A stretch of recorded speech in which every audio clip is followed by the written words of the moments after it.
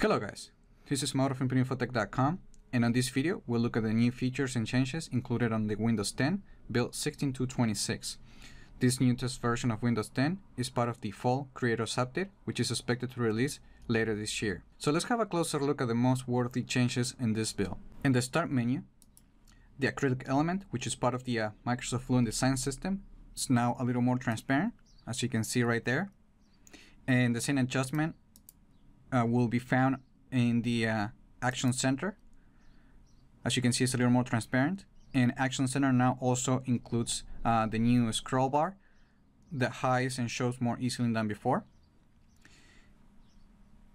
And on the taskbar, now when you right-click the network icon, when you click the Open Network and Internet Settings, it will open the networking settings on the Settings app instead of Control Panel, as you can see right there. You can also now right-click the taskbar and enable and disable the My People feature with this new option, Show My People button. As you can see right now, it's showing, so I can just right-click the taskbar and click that option and it's gone. On File Explorer, Windows 10 now is updating the right-click context menu, and now it includes a new share option to share a file or a folder, and when you click that, it will open the new Windows Share Experience, and then you can just simply pick the app or the contact that you want to share the file, and you're good to go. In addition to the new share option on the context menu, the share with option has been renamed so people don't get confused between the two options, and now the share with has been renamed to give access to, but nothing else has changed on this option. On Windows 10 build 16.2.26, Task Manager is also getting updated. Now when you go to the Performance tab, you also are going to find that Task Manager can track GPU performance over time. When you go to the Processes tab, you will find a new column called GPU Engine, and now processes are grouped by app. As you can see, for example, Microsoft Edge, you can expand, and you're not only are going to find all the processes corresponding to Microsoft Edge, but now you can also identify each tab. As you can see, I have open Microsoft Edge with these tabs open. I got a search result on Google, a Wikipedia, and the Microsoft Edge tips tab. As you can see, I'm just going to open really quick Microsoft Edge, and these are the pages that I have open. Related to OneDrive, now when apps try to download files from OneDrive or even another cloud storage provider, you will now see a notification with a progress bar with different options. I don't have an app that actually triggers that notification, but I'm going to show you a screenshot from Microsoft, and this is how it looks like. And you will see that the notification is triggered by the feature on Windows 10 called App Requested Downloads, and with a progress bar of the file being downloaded, and you also get an option to cancel the download and an option to dismiss the notification. On this pre-release of the Fall Creators Update, Windows 10 enables by default Reveal Highlight. Reveal Highlight is part of the new Fluent Design System, and it is a new interaction visualization that helps guide users. Reveal is now enabled by default on List View and other SAML collection controls across the operating system.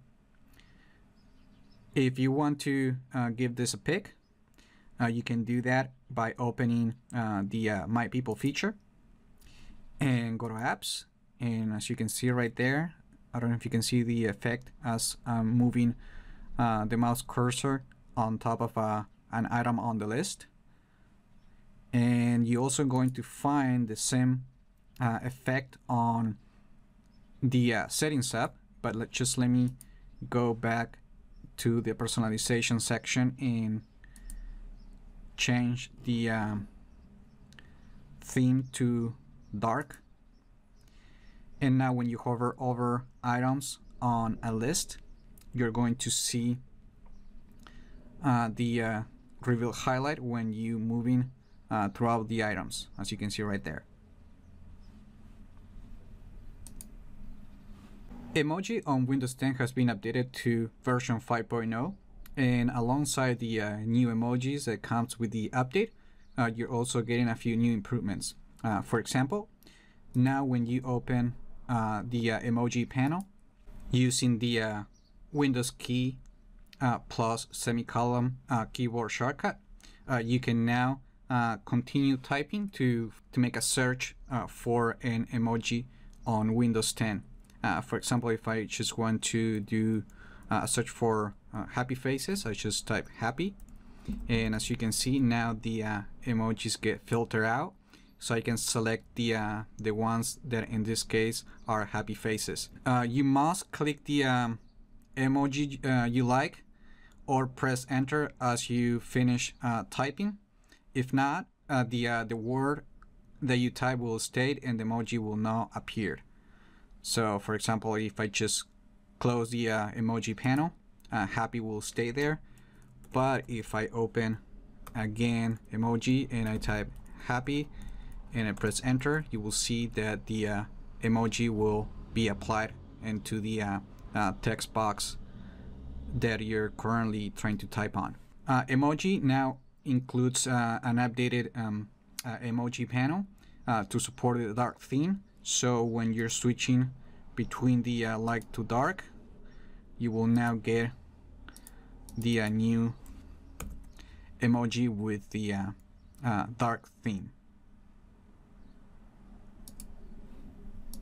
Windows 10 build 16.2.26 is also updating the touch keyboard to support more languages, and you can also copy and paste from the clipboard using the touchpad, and you can even use now the shift key to switch between cap states when using lowercase and uppercase.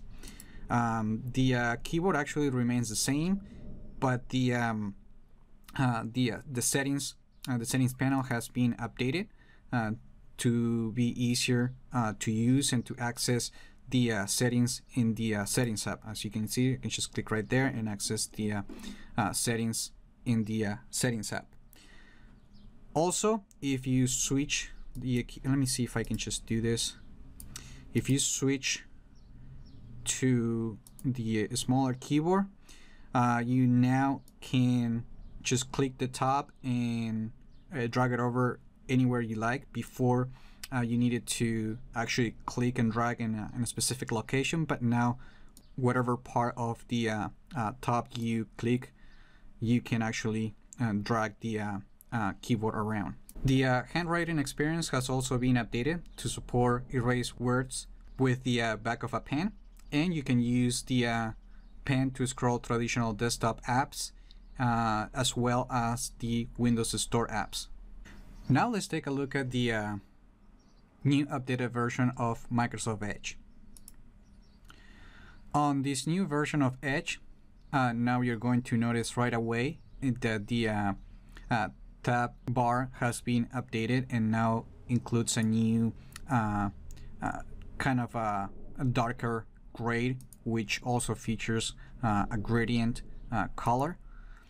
You're also going to see that the tab you're currently in, it's going to stand up from the rest, and the other tabs you will still be able to see it, but it's they're a little more transparent. And this new version of Microsoft Edge, we get a new favorite experience. So when you try to bookmark a page, when you click the start button, you will see a new experience on an actual directory tree view, as you can see right here. And I don't know if you also noticed, but we can also see some of the Fluent Design effects that we talked earlier. They're here too. Let me just switch to the darker theme of Microsoft Edge. so you can see that better. So let me just try to bookmark this page, and as you can see, the review highlighted right there, and even if you try to click it, you will see that effect. On this new version of Microsoft Edge, let me just see if I can show you that. Let me just show the favorites bar, and let me just bookmark Wikipedia, and I'm gonna put in the favorites bar, and I'm gonna click add, and now you will see that it's right here on the bar, and now you can actually right click and edit the URL for this link. It kind of doesn't look right. And this computer, I'm actually using larger DPI, which might be the reason why this is not working correctly. But you can actually now edit the link.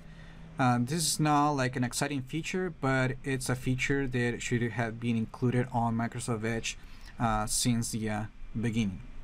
For EPUB support on Microsoft Edge, now when you select text and right click on it, you have two additional options, including the ask for Cortana and copy. Furthermore, if you have a device that supports pen input, you can also annotate using the pen. I don't have a pen to show you that feature, but that's how it works on Windows 10 build 16.2.26 and later. Starting with the Windows 10 Fall Creators Update, books that you purchase on the Windows Store, they will sync across devices, even with your reading progress, bookmarks, and notes that you added. If you're currently using Google Chrome and you're trying to make Microsoft Edge your default web browser, Edge now will import your settings and cookies during the migration. Last but not least, on Microsoft Edge, when you're trying to close a tab, a window, or other feature, you're always going to have the ability to reach the close button, even if a JavaScript dialog is open in the browser. Now let's jump into the settings tab, because build 16.2.26 delivers some new features and improvements, including some Microsoft Fluent Design System elements. As I previously showed you, if you switch now to the dark theme, you will now notice some Fluent Design elements as you hover over elements on a list. And for now, I think that's all the Fluent Design on the settings tab. Now let's move into the actual new settings and tweaks on this experience. Let's start by going to System. Now you will see we previously seen that Microsoft is now bringing remote desktop to the settings tab, but before it was located at the bottom of the about page, and now it's right above it, which makes more sense. And now when we go to storage, and when we go to storage sense and click the change how we free up space link, the page has been updated. So instead of toggle switches, now you have to use check marks to decide which items you want Windows 10 to delete from your computer to free up space. In addition to those changes, now we're also going to find new options to delete a previous version of Windows after an upgrade, but you only are going to see this option if a previous version of Windows is available. If not, you're not going to see. Now let's go back and let's get into the gaming section. Here you're going to find a new Xbox networking page that allows you to identify and fix any problems that prevents you for using the video and chatting feature and playing multiplayer games on Xbox Live. As you can see, the page is divided in 3 sections. You can see the connection status, and you can instead of this section, you can see if the Xbox Live services are up and running and if you're connected to the internet. You can also see the network performance, such as the latency and packet loss. And under Xbox Live Multiplayer, you can see the settings for the NAP type and server connectivity. If you have any issues that is related to your computer, you can always click the fix it button, and you can also click the check again to see if that solves the problem. Now let's go back to home. On ease of access, the only change that we're going to find, it's going to be on Magnifier, which now has a new feature called enable bitmap smoothing, that this will allow you to see the text smoother when you're using the magnifier. On privacy, now we're going to find a new page called app requested downloads, and here you can unlock any application that you blocked when the app was trying to download a file from a cloud service such as OneDrive. On update and security, now on Windows Update, you're not going to see any visual changes, but if a update fails to install on your computer, now you will get a description that it's easier to understand, and you will get a error code that you can actually select and copy, so you can open your default web browser and do a search to find a solution for that problem. Also, when we go to the backup page, now we're able to use file history again. In the previous build, Microsoft only allowed us to recover files using the file history, but now the option to use file history is back. And that's pretty much all that's new on the settings app and on the Windows 10 build 16.2.26. Remember to leave your comments and like the video and share it, and subscribe to the channel if you haven't done that yet. And I just hope this video was informative for you, and I do thank you for viewing.